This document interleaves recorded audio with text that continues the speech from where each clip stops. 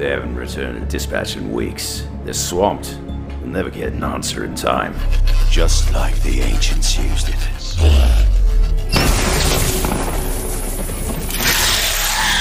What's up, MetaNerds? This video will cover everything known about the Lasat species, getting into some of the deepest lore there is with a connection to the Celestials. Those ancients that were to shape the solar systems and cut off areas of the galaxy by manipulating nebulas and black holes. The Lasat story begins at grid coordinates 020 in wild space, on the world of Lasat, with neighbors like Dagobah and Utapau. This world is a mix of deserts and savannas, which help shape the beings we see today. Long ears for heat dissipation, and picking up any sounds in this dangerous world. They were carnivores that would hunt at night, explaining their enormous eyes, and their fur wasn't as thick as Wookiees, but just thick enough to protect them from the rapid drop in temperature once that sun sunk beneath the horizon, without being too thick to give them a heat stroke during the day. And this is likely why it tapers off towards their head with those large energy-demanding brains. Just because they have a flat nose with slits doesn't mean they have a bad sense of smell. It may just be optimized for this environment, as we see with other mammals which have similar noses and still have a great sense of smell. Overall, their look is a mix of monkey and bat, which hints that they may take shelter off the ground in trees and caves, using their muscular hands and feet with long fingers and toes to climb around. The modern Lasat stands at a height of 2 meters, putting them above a human but a bit shorter than a Wookiee, while the largest bat on Earth has a wingspan of 5 foot 6 inches. They have purple, white, and black fur that is short in length but did grow out longer as beards on the males. The pattern in their fur is like a tiger's stripes, more evidence that they evolved in jungles and tall grasses. Their society was held together by long-standing oral traditions, powerful mythologies, and an emphasis on prophecy, seeing the hero's journey as a scalable truth of the galaxy, with archetypes that could be seen in an individual's own life, but you'd also notice them in the actions of a tribe as a whole, the drama between tribes, and all the way up to natural phenomena in the galaxy at large. After millennia as tribal nomads, they started to develop a simple hieroglyphic script, built mud brick cities, and these city-states would often be at war with each other, all led by their own hereditary religious figures, monarch theocracies that would have their will enforced by the warrior police caste. And they were so honor-bound that they would only use a person's pronouns as an insult, always choosing to call them by their proper name. Some of these warriors would work as mercenaries for other city-states to help in their wars, and you'll see in a bit how their warlike nature may have resulted in them being isolated from the galaxy as a whole. According to the Lasat from Lasat, they always claimed that the first of their people to go off-world only did so because of alien slavers that came and kidnapped them, and they have no memory of the true origins on Lasat. They also have no native spacefaring tech, and were a much simpler society, but it's also never explicitly said that the Lasat society created space travel either. It could be that a third-party alien race captured a great number of them to act as slaves on Lasat. And once these two populations were established, at some point a star cluster imploded and created a nebula that cut off the Lasat star system. This made me think of what we see on the planet Kobo in Jedi Survivor. There is this nebula anomaly, and in the trailer Cal says this. And I think we finally found somewhere the Empire can't reach us. Imagine. No more looking over your shoulder. A place that's worth fighting for.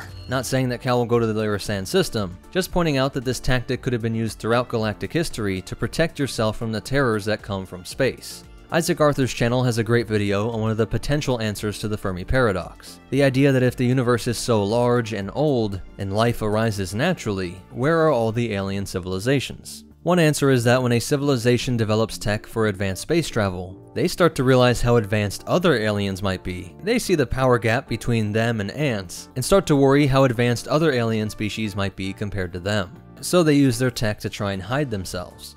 In the galaxy far, far away that has had galactic-scale warfare from several different factions for millennia, you could see why a civilization would really want to hide. The Chiss lived in the maze that was the unknown regions, requiring them to use force-sensitive navigators called skywalkers, and automated drones that would map out and establish a network of anchor points. You would have to make short jumps through space in order to make it through this maze. And Exegol was protected by the veil that would destroy any explorer, requiring the Sith that cherished this world to use a wayfinder, a mystical technology that was shaped like a Sith holocron, likely meant to show its connection to the dark side of the Force, which was necessary to unlock the mysteries of Exegol. Most refer to this protective veil as a natural barrier, but it's possible that this was a creation of ancient Sith lords. Imagine some primitive people thinking how lucky it was that a castle was protected by its own river. We know that that's a man-made moat for defensive purposes. And places like Göbekli Tepe are believed to have been intentionally buried to hide it. I think many of the so-called natural barriers that we're seeing in both legends and even now in canon are the results of a long-lost, high-tech, force-wielding people. And that describes the Celestials. Also known as the Architects, and later we see them as the Ones. They're credited with forming the Corellian system, Voltar system, Hapes cluster, which was another system that was hidden within a nebula, and the same story with the Cathal Rift, while the most dramatic example was the Maw black hole cluster. That's the Maw. The description of the most dangerous section of the Maw says that it was, quote, saturated in radiation, plasma, and strong gravitational forces. Any ship's captains that neared the edge of the Maw would notice pieces of the ship being pulled apart, which is exactly what happens when trying to visit Lyrasan. It is believed that the Celestials merged themselves with the Force eons before even the Old Republic, and this is what we see when we find the Ones on Mortis. Potentially the living Force planet as well, with Mortis being the best example of a hidden location, being outside of space-time. The original Lyrasan people could have been in communion with these alien gods, guiding these people, setting up culture, and preserving rituals to respect the prophecies and that theocracy with their connection to the Force. Like we see with the Skywalker family, Force traits are highly heritable, and the Celestials may have helped them set up their colony on Lasat, before they decided to collapse their star and create this seemingly natural cover. The best way to hide something isn't to put big orbital cannons, but to make it impossible for an enemy to navigate, or even consider that something could be inside of the nebula. We know that the Lasat had a connection to the same Force tradition that is spread across the entire galaxy in ancient times. By the Ashla!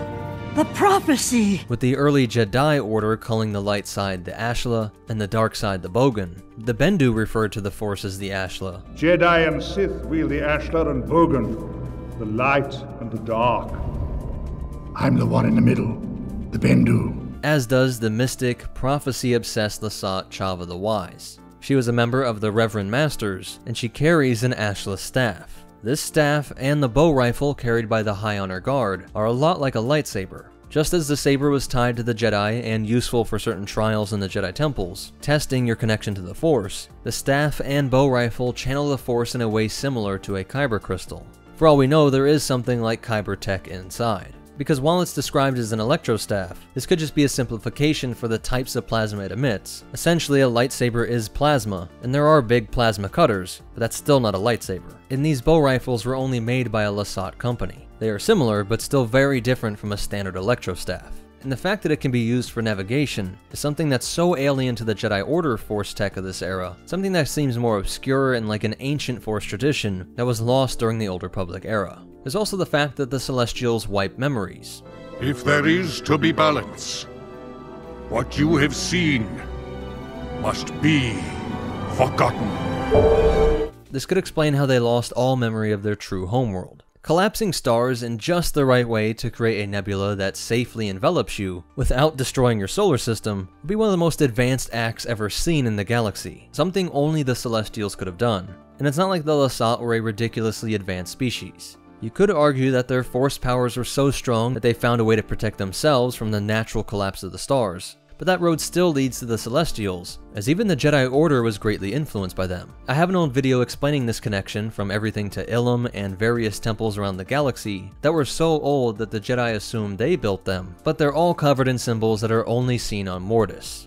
Perhaps there is something in the Lyrasan system that is so important to the Force that the Celestials wanted to quarantine it. They are said to have created the hyperspace disturbances that make it hard to get in and out of the unknown regions, and even put essentially a wall around the galaxy. That's why I like to think of the Celestials as playing some sort of game with sentient life in the galaxy, creating little experiments within this galaxy, allowing enormous sections to mingle, while cutting off other enormous sections, while others are just stuck in a single star system. While they also maintain the Force itself, and are always watching like a scientist as different cultures and Force traditions arise. It's one of the deepest parts of the lore, as you can think of our galaxy working like this too, explaining different ages like giants and monsters, magic and miracles that seemed more common in the past, and how they viewed the world was so incredibly different from moderns, and we can never explore certain spots of the universe because the universe itself is expanding faster than the speed of light. I highly suggest you watch this video. It ends with a really terrifying point that billions of years from now, the light from the rest of the universe wouldn't be detectable. So the best scientists of the day would think that their galaxy was the only thing in the entire universe, and that it always existed like this. The true past would not be observable. The only way they could know is if their people maintained a record of the findings from the past. and they would also have to believe that these ancient scientists were accurate in what they were seeing. So just like how the Lasat living on Lasan may have had their minds wiped, if the Celestials really wanted this to be like a bubble universe unaffected by the galaxy at large, they might have wiped the minds of those living on Lasan as well. And their top scientists may feel that the walls of the Nebula are the true edge of the universe. Now we also have to consider the fact that the Lasat may have been the problem, and the rest of the galaxy needed to be quarantined from them. With their intense martial tradition, clearly advanced control over the Force, and an almost mandalorian belief that might makes right, like how a darksaber must only go to the strongest. Only the strongest shall rule. Zeb tells Callus about their warrior tradition to give over this Force-connected holy weapon just because someone beat them in combat. The Busan Kira, the Lasat warrior way. When one is defeated by a superior foe, he gifts his weapon. Only the Lasat of the High Honor Guard were given these weapons, but apparently they saw some deep cosmic meaning in defeat. The idea that the bow rifle should only be in the hands of the strongest warriors. No concept of good or evil. And so it's interesting to think that the Lasat could have been the threat, like Force-wielding Mandos threatening the galaxy in some long-lost time. The Celestials may have helped them with their Force connection, preventing a situation like we saw with the Qua and Rakata. I know that's a massive lore bomb, so let me know what you think down in the comments. But getting back into their timeline, there were slavers that attacked early Lasan, that found that despite these being simple people having no space travel or advanced cities, and getting most of their food from just trapping animals, somehow these primitive people had a mastery of chemistry, and when enslaved were known to make explosives from common chemical agents, which quickly put an end to the Lasat slave trade. By the time of the Clone Wars, there was at least one Lasat Jedi Master, Jaro Tapal, who took Cal Kestis as his Padawan. He would die helping Cal escape during Order 66, and it wasn't long before the Empire came to Lasan. Early on in the Imperial era, a Lasat mercenary working with Saw Gerrera attacked the forces under the command of Agent Callus. The Lasat calmly walk through smoke and fire to finish my unit off, one by one. Though I do doubt it was in direct retaliation to that particular merc, the Empire did invade Lasan.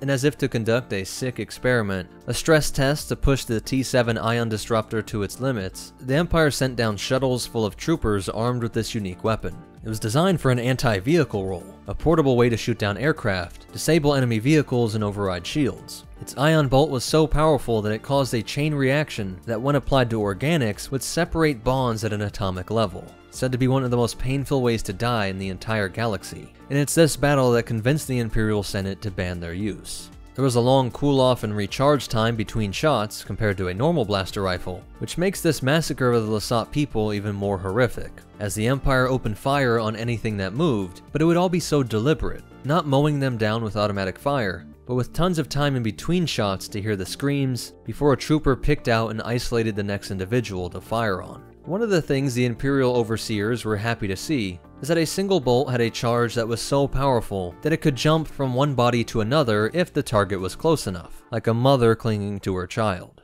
The Honor Guard must have been able to put up a decent fight even against these weapons, maybe grabbing some and using them against the imps, because this battle ends with a series of bombings. Zeb says that he didn't even see it go off, that one moment he was fighting, and the next memory he had was waking up in rubble, with no survivors in sight. As far as he knew, he was the last surviving Lasat in the galaxy. I was responsible for protecting the royal family and every single Lasat.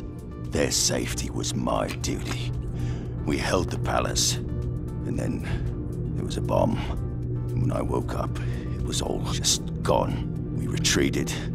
I was as good as dead. At least until Kanan found me. They called me captain. I don't deserve to be called that. I failed my people that day. Eager to join the fight against the Empire, he was a proud member of the Spectres, and years later he finally came across other survivors. My people. The Lasat. Though when she starts to talk prophecy, we see that he had grown cynical of these old traditions, which didn't provide any help the day the Empire showed up. Gron reveals that he once served under Zeb in the Honor Guard, likely surviving under the rubble as well. But since then, he no longer believes that they should fight back. Do not fight. It is no longer our way. You're Lasat. You're warriors. Of course you fight.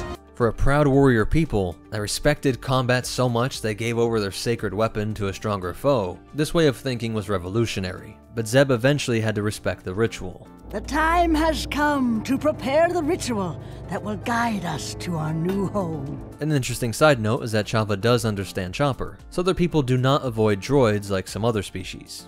I'm not weird.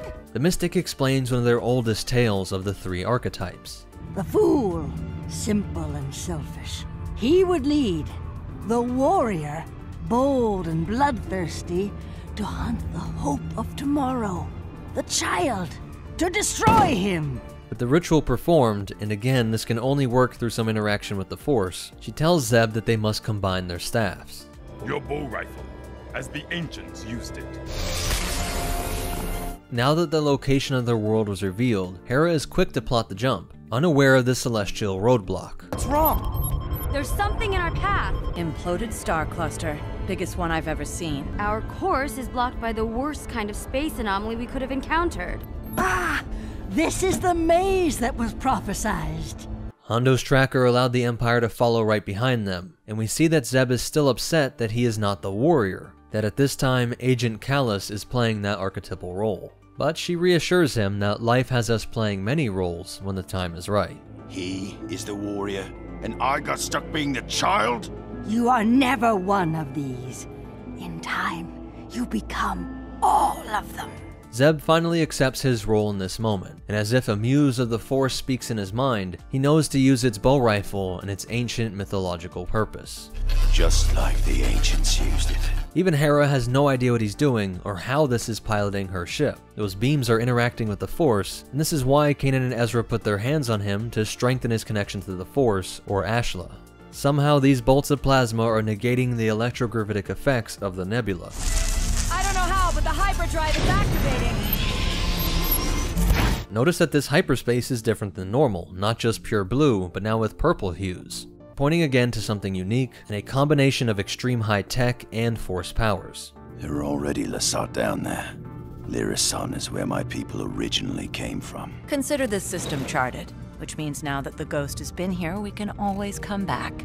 How could they always come back here when they want to? It can't mean that they could just pop in and out of the safe area now that they had the coordinates, because they had the coordinates via the ritual. They were on their way through normal hyperspace when they were ripped out by the Nebula. I think this has to point to an intelligent reaction by the Ashla or Lasat on world. It can't be some device because the ghost stays off-world. They don't dock anywhere or land. They only know that there are people on Lyrasan after Zeb tells them. So no Lyrasan tech was physically added to the ship. It could be that the Lasat are actively controlling this nebula, and thus can form some lane for the ship, but how could they know when the Spectres are coming? Comms in and out of here are likely impossible with normal technology, and again Hera is saying this without receiving any new tech. I think it's something that Kanan must have told her. He must have sensed that this was a Force anomaly, hiding in the form of a natural phenomena, that the Ashla was now open to them. The ones were dead, whatever that might mean for them. At the very least, they're in a time of great change. So whatever the original reason was to hide these people, those conditions have changed as well. Later, years into Kallus's service to the rebellion, fighting to right the wrongs he committed in a life of service to the Empire, he would accept Zeb's invite.